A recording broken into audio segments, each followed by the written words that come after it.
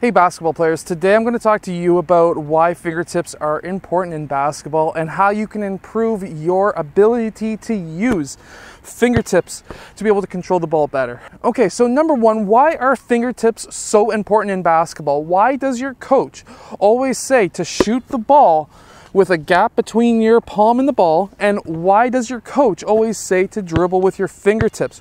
Why is that so important? Well, let me explain that to you right now. Your fingertips are what control the ball. If you are using just your palm, you're not going to have any control over the ball at all. With fingertips, you can control where it goes, you can do in and out dribbles, you can go between your legs while still controlling where that ball is going to go. If you use your palm, it's not going to. And by dribbling with your palm, you're not going to have any control over what this ball does at all. So by using your fingertips, you're going to be able to control that ball and also be able to shoot the ball better. Why I say this is because let's say you're about to shoot the ball. Well, if you're going to be dribbling with your palm, and you're dribbling with your palm and you bring it towards yourself, you're really out of control. You have to use your fingertips. Without your fingertips, there's no way for you to be able to control this ball. It's like eating. You don't eat with your palm, right? So you eat with your fingertips, or you use your fingertips to control a fork or a spoon. Same idea. And why do we say, as coaches and trainers, to shoot the ball with space between your palm and the ball? Well, I'm going to explain that to you right now. If you shoot with just your palm, when you go up for your shot, look how wobbly this is. Versus if I use my palm or my fingertips, I got a lot more control over this ball where it goes. Sure, it helps that my hands are big and I can pretty well palm this ball when my hands are just a bit damp, but it's the same idea as when you're younger and smaller with smaller hands.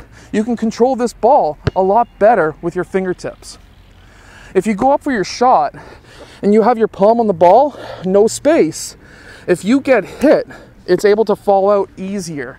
While if I got my fingertips on it and I'm controlling it to go up for a shot, it's a lot harder to be able to lose. That's why fingertips are important. So what are some things that you can do as a player to be able to strengthen your ability to use your fingertips? Well, a lot of that power comes from your wrist and your forearm. So what can we do to be able to strengthen our forearm and our wrist so we can have more control over that ball? Number one is very simple. Get one of those stress balls, one of those squeezing stress balls, and work on that every other day for a good, I would say, 5 to 7 minutes. Just squeeze it with each hand, go back and forth, and keep on squeezing it. That's going to allow you to have a lot more control over that ball. Obviously, it doesn't happen overnight, but by doing that over a month, 2-month, 3-month period, you're going to become a lot stronger in your forearms.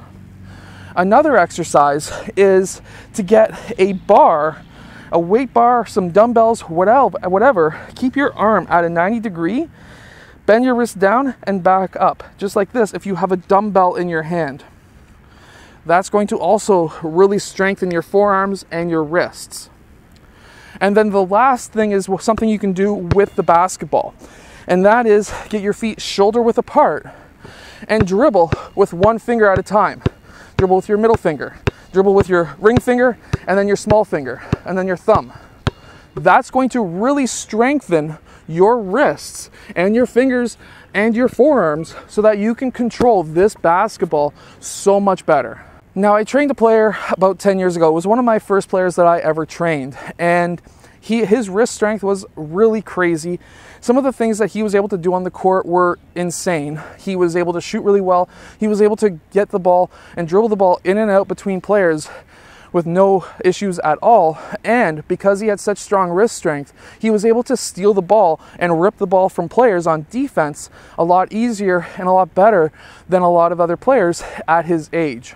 He later on played Canadian University, but I still remember that because of his wrist strength, he was elevated so much higher than the rest of the players on the court just because of how strong his forearms and his wrists and his fingers really were. Now, I hope that this has given you some great tips on how you are able to become a better basketball player. If this video has helped, hit that like button and subscribe, and I'll see you guys again next time.